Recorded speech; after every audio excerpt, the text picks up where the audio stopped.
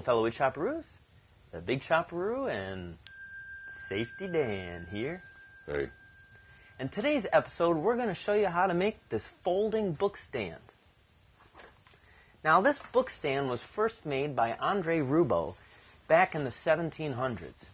What's great about this is the whole thing is made from one single piece of wood, including this hinge. Best of all, I'm going to show you how to make this using just hand tools. Really? Why am I even here? It's all hand tools. You don't need any of this. Andre Roubaud lived from 1739 to 1791, and he was a carpenter, a cabinet maker, and an author. He wrote the book, The Art of the Joiner, and this folding book stand is just one of many projects in it. Now, it's not really clear if he's the designer of this, but he is given credit for it because it first appears in his book. Well, all right, enough jibber-jabber. Let's get building.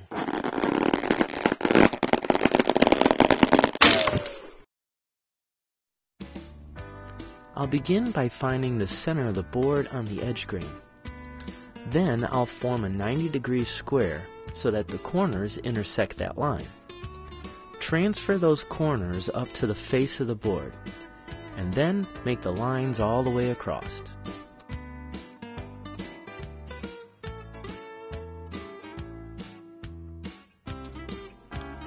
With a pair of dividers, segment it in an odd number. I used 5. Do this on both sides and shade in the areas alternating each other.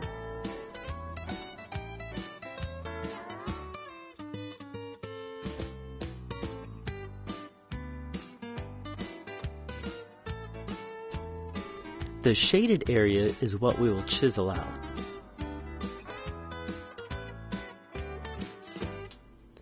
I like to score the line with my chip carving knife. This makes a nice shoulder for my chisel to rest in.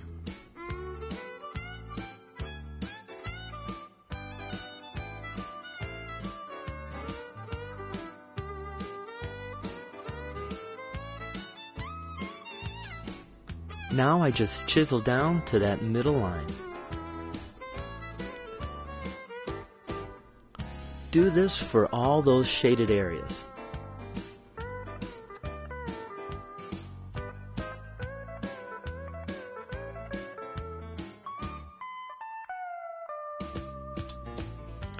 Now with my rip saw, I just have to saw down that middle line.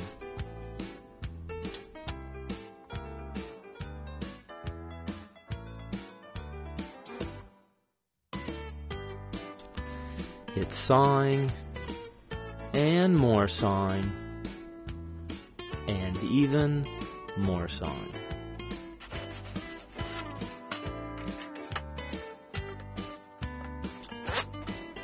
Did I mention that there's some sawing involved?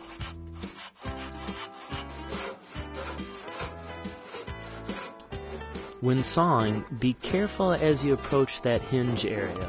You don't want to go too far.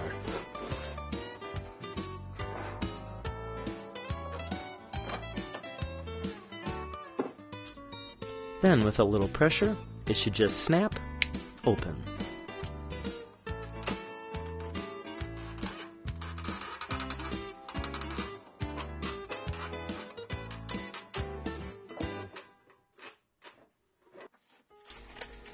Now I'll use my hand plane and just remove those saw marks.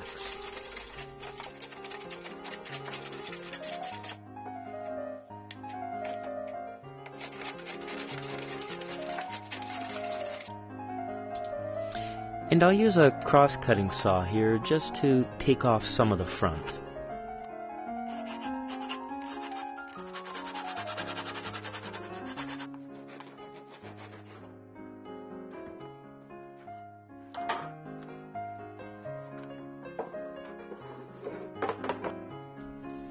I'm going to use my compass and I'm going to make the shape and pattern that I want to have on my book stand. After I trace the lines on there, I'll just use my coping saw and cut it out.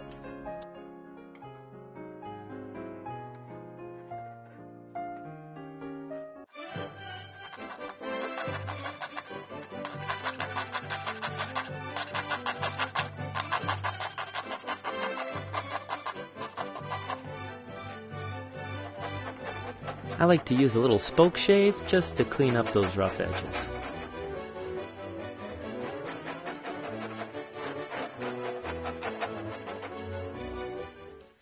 Now you can decide to make any kind of shape or pattern that you want onto your book stand. I decided to add a rosette and this little edging profile. Now the exact tools and the technique to make this, well, I figure it was just too in-depth and too much, so I'm thinking about doing it for another episode. But for now, here's a brief outline of how I did it. So first I'll just shape the pattern with my pencil and get it to the size and look that I want. Then I'll go around the outline of the pattern with different size gouges.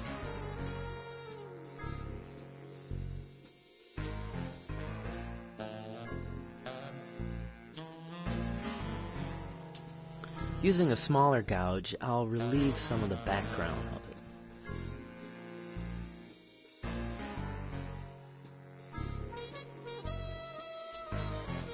Then I'll use a small little sweep and dig down into each one of the petals, creating a concave shape.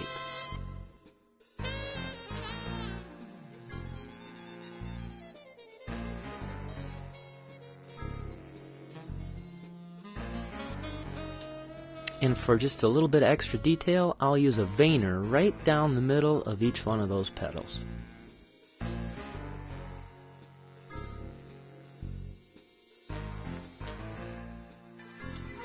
The final touch is I like to use a stipple punch and go around in all the background.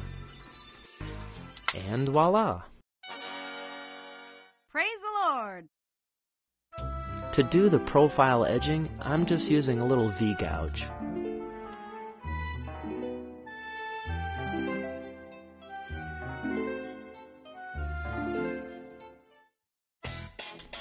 Last but not least, I'm going to do a little staining and some finish.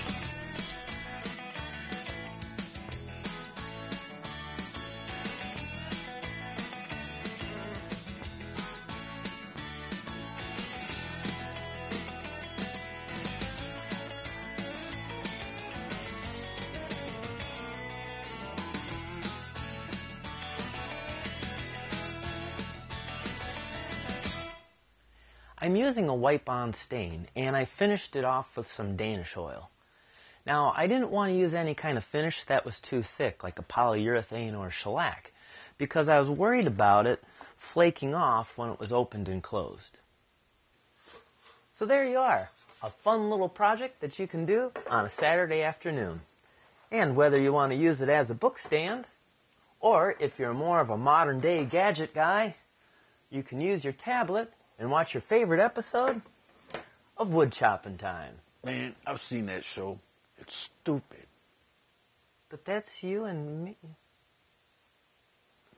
Well, if you like what you saw today, subscribe to us on YouTube. Or you can join us on Facebook and Twitter. And don't forget about our blog. Well, there's one more thing that I gotta do. Chad, I think it's time for you to dance. Oh, yeah.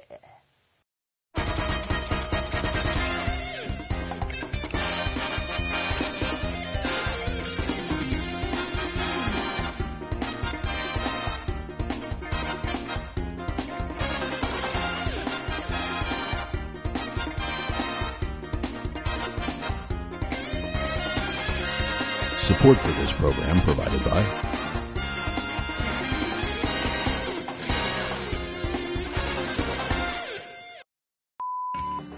And you can either use it for your book. No, just start over. Let me try this one more time. I decided to add this rosette as well as this little edge banding. No, it's not edge banding.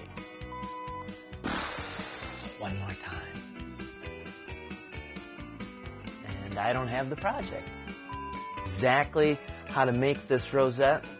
No, I think I'm going to want to say that again. Including the hinge is made from one piece of wood.